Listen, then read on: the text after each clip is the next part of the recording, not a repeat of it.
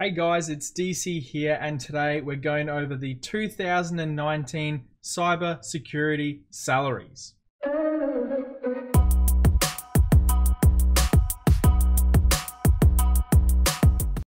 So the following salaries are based on positions that I actually see out there every day. They are all based on full-time salaries, and the information was from people that I've talked to, places that I've worked at, as well as some online resources, as well as some online sites like Glassdoor and payscale.com and all that sort of stuff.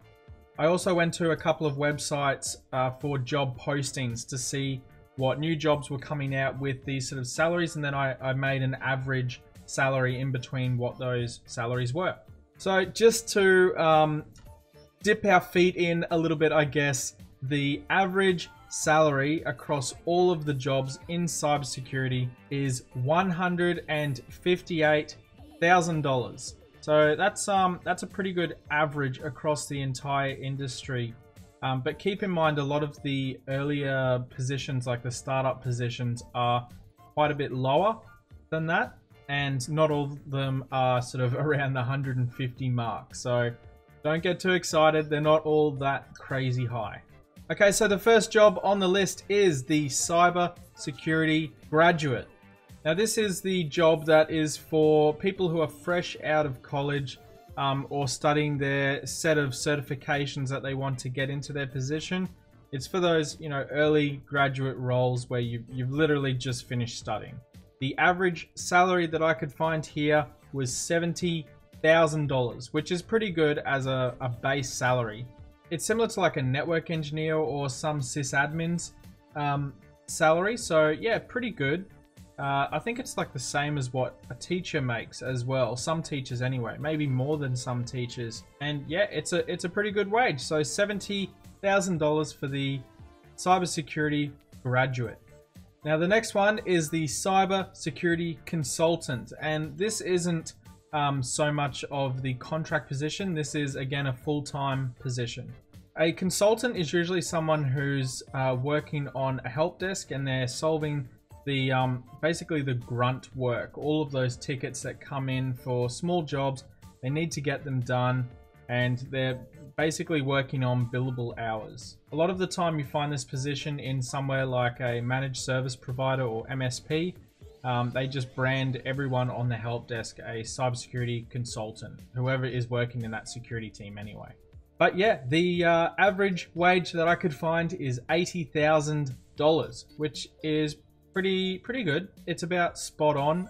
Way back when I was working on help desk and there was no such thing as like a cybersecurity consultant or cybersecurity anything, I can tell you right now I was earning a lot less than $80,000. So it's good to see that the security guys are getting a little bit of an incentive here to join sort of security help desk sort of roles and to push forward in those particular things. This is one of those jobs that's really worth getting. If you can get like this job as a graduate position and then use the experience for a couple of years, like 2, maybe 3 years experience, and then move into something higher like an analyst or an engineer role, you will be absolutely golden because you'll have the experience. You've already done the certifications to get that job, I assume. And yeah, you can sort of make some really good money in this job. You will also learn so much. And I guess it's sort of like a guy told me the other day that I'm a very balls to the wall kind of person. And I guess I am. I definitely like learning by being thrown into the deep end. And I guess it's like sink or swim, right? And I always swim. And that's not for everyone, which is fine. Everyone has their own way of learning.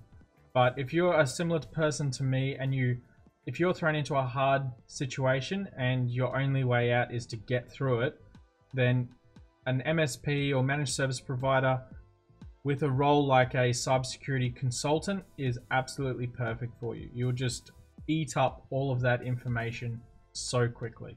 All right, the next position is the cybersecurity analyst. Now, analysts are sort of more on the log inspection end of the job, and they usually move into being like Splunk engineers or something like that, where they can eventually earn more money. They're also going to be going through those security tickets in the help desk just because that's part of the job. And it's really not until much later when you escape those tickets. So don't start thinking that you're not going to be solving tickets in jobs and taking calls and helping customers with security tasks. You're going to be doing that almost like 70% of your career progression. But anyway, the cyber security analyst is on $90,000 per year, which is, it's a pretty good role, to be honest. It's basically like the consultant role, but a little bit more in depth, and usually in somewhere like a security operations center or some other people I've heard. Well, actually, I've only heard one person call it a systems operations center. But yeah, if you get a job in one of those sort of places as a security analyst, you're going to be doing a lot of log inspection and a lot of sort of network troubleshooting, I guess would be the way I would put it, where you're going to be looking at switches and some firewalls and actual hardware appliances to see what the problems are and then potentially fix them or escalate them. The next job is the Cyber Security Risk and Compliance Officer.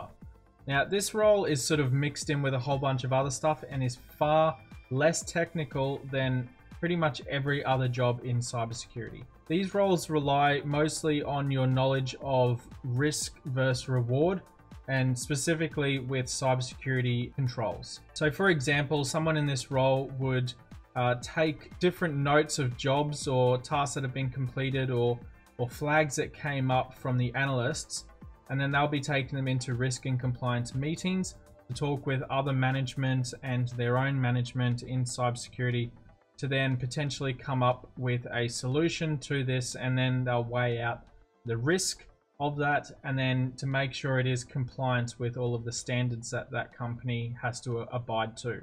So it's a lot of paperwork in this role, and it's not for everyone. A lot of the people, I guess, who are watching these videos want to get more into the technical side of things. However, these jobs are out there and they're pretty good, and they average $95,000 per year, which is pretty good. Considering you're doing a lot of document writing and you sort of get to talk in between all of the teams, and you can sort of move out of there into management as well eventually.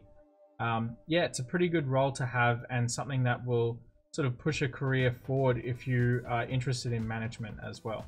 Okay, the next job is the cybersecurity engineer, which is probably the one that I think most of you are here to find out about. And it's probably the most common role throughout cybersecurity. There's engineers in SOC teams, there's engineers in service providers, there's engineers in everywhere. They're absolutely everywhere, and they're probably the most sought after position that I could find on any job posting website.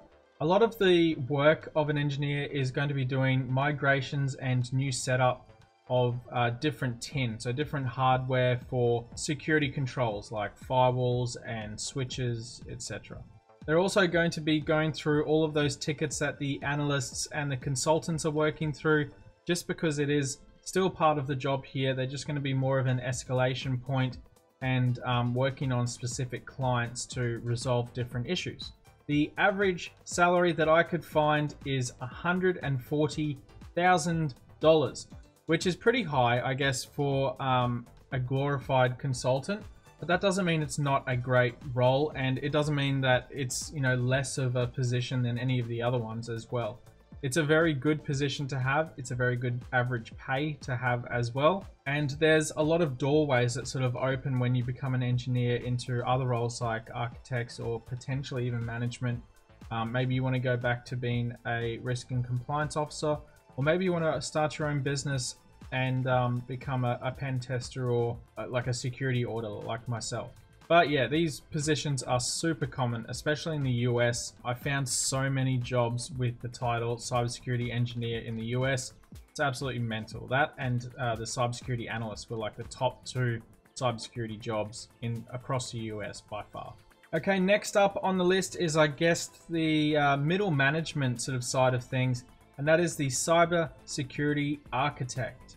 Now, the architects are basically exactly what the title is. They are designing these networks and security controls for the engineers to then deploy. And yeah, they need to make sure that everything is absolutely spot on. They also have to liaise with other architects on different teams, like systems architects, to make sure that all of their controls are going to work and everything's going to be in some sort of happy harmony.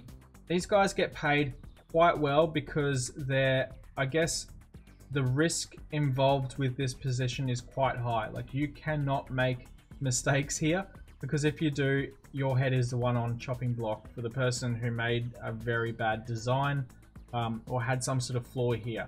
And I don't mean like a system that's vulnerable or something like that, because that almost happens everywhere anyway. I'm talking about something that just plainly doesn't work. But anyway, these guys average $170,000 a year. So definitely worthwhile having or moving up into this sort of position, because it does, while there is a lot of risk involved, it's a pretty fun job to do, I guess. And you also sort of get to tell everyone else what to do, which is kind of fun if you enjoy a power trip. So there is that. All right, the last job on the list is the Cybersecurity Director, or CISO, or CISO, or whatever you want to call them. These guys are basically just the overall management. They're going to be talking with the CEO, the CFO, all the C's, basically the COs of upper management. And their head is definitely on the chopping block, which is why they get paid a huge amount of money, averaging $190,000 a year, which is absolutely outstanding. That's a very good wage.